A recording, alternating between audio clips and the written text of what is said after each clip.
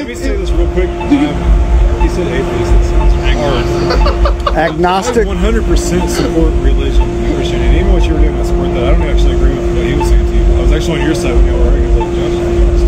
But no, I like what you're doing and I agree with that. And I'm 100% support religion and everything. I have no. What you're doing is a good thing. If you can reach someone that is living in sin or an alcoholic or that's also then I support it. That's great. We gave him so many friends that were bad into drugs, that were into alcohol, that they found like John 3:16 ministries. Amen. I know that. They changed their lives. Yes. I 100% support that. Okay. I got a question. All right. The question is, first off, I'm a Christian. Yes, sir. First off. Second off, the word says preach. The word is necessary. So this right here.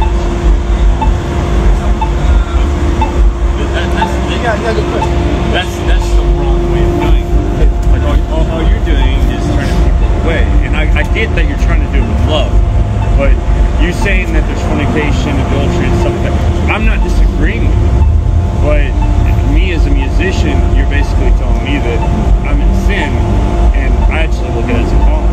Because I'm the only Jesus that they might actually see it. So it's actually a little different. I would just highly recommend not voicing everything, and instead just show love. That's it. Can I ask you a question? Yeah. You believe in John the Baptist? John the Baptist. You believe in John the Baptist? Yeah. Who sent John the Baptist? What was his purpose? Preach the gospel. How do you think he preached the gospel? I know you're a Christian. I know you know this.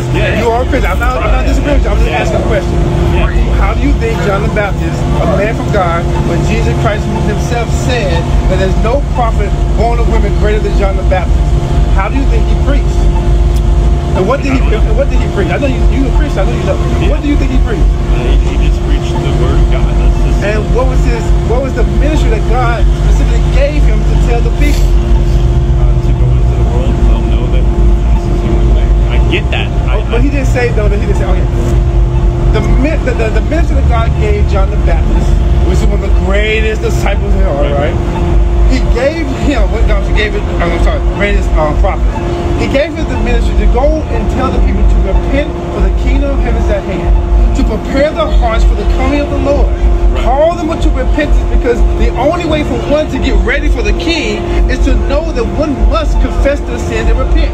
Now that message is not being out here, right? That message is not even being most of the churches, right? Well, so if faith comes by hearing, correct? Right. Hearing what? The word of God. But the whole. Don't you agree? Well, I mean, I agree with you. Right? I agree with you to a certain. What's the point, my friend? The point is to let Jesus show without saying a word. But did he command us to do that? He straight up said, preach, go into the world, preach the gospel, use words when necessary. There's nothing necessary. Where is that? They all know. They all know. No. I just talked to a man who don't have no clue. He was actually hostile. No, he was hostile against the gospel. Man, right? I get that. Okay, but what I'm saying to you, where does it say in the Bible, preach without words, only when necessary? You read about Ezekiel? Sure. And he said, go in there and go preach to them. Yeah. Even though they may get mad at you, don't worry about their faces. Yeah. You know about Jonah, right? Yeah. Okay, I know he preached to them too, right? Right. I believe him kind of loud, and he had to go ahead and tell them to repent because. Okay. What about Isaiah though? Same thing. Like the question that I'm saying is, you're saying that you're going to find adultery and like that's true. Bars. That's true. Me, because I used to be in the. I sing in the bars, and I actually do spread the word. I actually do talk about like the reason why I'm here. So your music is Christian music? No, it's not Christian music. So it's secular music. It's secular music. So who created music? Where did it come from? Where was it located? I was in heaven. What was the purpose of it? Glorify God. To glorify God. Yeah. And who was the head? Who was in charge of it? Satan. So he knows music very well, right? Yeah. So when he came down here, what did he do? Did he say use the same music up there to worship God, or did he pervert it to worship? Satan perverts. He perverts. Okay. So in other words, music was created. Sex was made for good. But Exactly. He perverted. Amen. So I agree. So music was created by God only strictly to worship Him in heaven. But the devil came and he said, He's the creator. You don't got to sing and worship him about music. You can actually do it towards people of creation. Isn't that a perversion of what God intended for? Like sex. Sex is for marriage, but he said you can don't have to be married. You can go do it another way. Is that a perversion? I'm just saying. I'm saying that. Biblical, not personal, biblical. I mean, like, I'm not gonna say that I know biblically the things, because to be honest, I see God in a way different light than I used to. I used to do the exact same thing that you did. Okay. When I was in Bible college. Right. I was in Birmingham, Alabama. Used to preach on the streets. Used to preach about homosexuality. Will I believe that it's sin? I completely think it's sin. But at the same time, we're not supposed to judge unless we have a speck in our eye and a blink out of your own eye. That's not true. Then you can judge. That's all I'm gonna say, man. Like I just hope that you actually know that you're spreading hate, not love. I'm not spreading hate. For example, you're a Christian. Yeah. What is your duty as a Christian? To love others. Okay. How did he say to love people? Huh? Did he say if somebody going down the wrong path?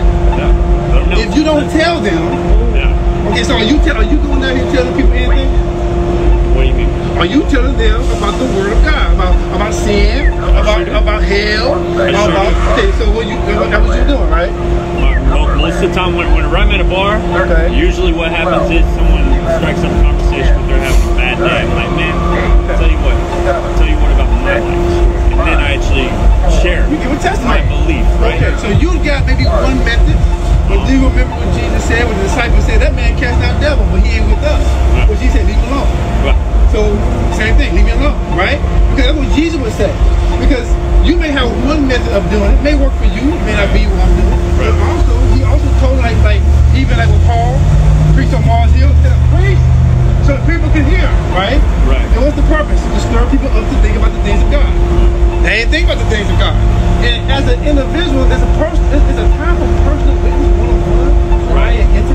But there's also time to proclaim, like he told Jeremiah, go and proclaim my word. I get what you're saying. So who right or wrong, you or God? Obviously. So can we agree that God is right? We're supposed to proclaim? Oh yeah. Okay. All right. No, I mean like I'm not saying that you're wrong doing it. So you don't have to admit. What I'm saying is that the church has already ruined itself. And here's the thing. There's a lot of perversion of Christianity. Right. And the thing that the Lord told us to do is focus on the biblical Christianity. It's kind of hard sometimes to find biblical Christianity because got a lot of doctrine. Some people say, he was saved, always saved, you can see him, you can be saved and still see it, all sorts of stuff, right? But that's not biblical. Right. Okay, but we teach it wrong doctrine. Look, she's got what I'm saying is right here. If we are supposed to be brothers as Christians, instead of saying, I don't like your approach, think about how God is viewing the world. That's it. Right? And think about this. What's what God would prefer to do? He told Ezekiel, don't even worry about if they don't receive you. I want you to obey me. It's my issue of obedience. Right.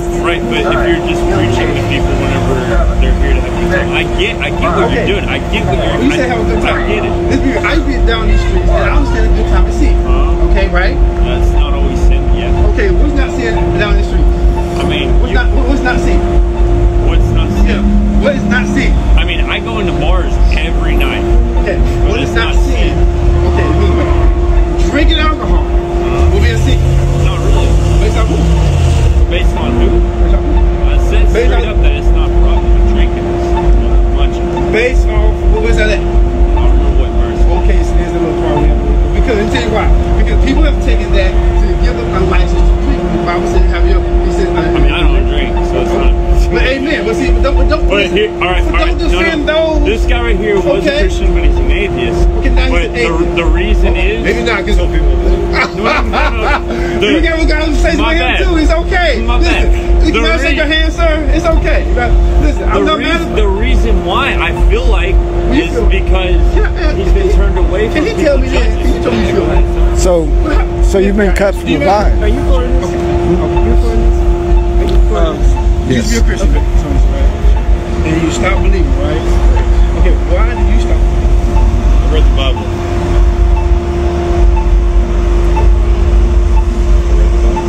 Did you miss the prophecies?